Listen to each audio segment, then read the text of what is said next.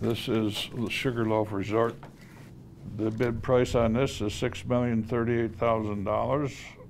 There's been no third-party bidders, so this will be sold to 4,500 Investments LLC for the price of $6,038,000. The future of the foreclosed Sugar Loaf Resort was auctioned off, but no one showed up to place a bid.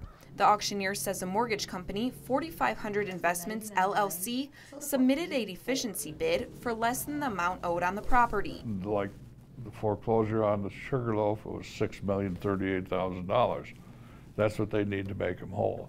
Now, anybody can come in and bid $1 over that and purchase the property, but nobody did on this case. So it'll go to the investment company or the mortgage holder.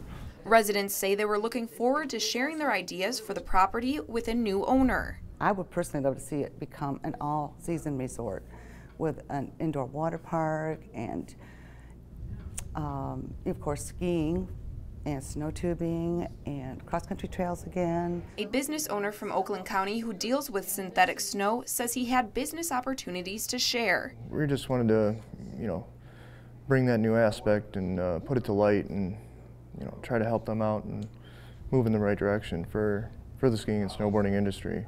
In Leelanau County, Allison Scott, 7 and 4 News.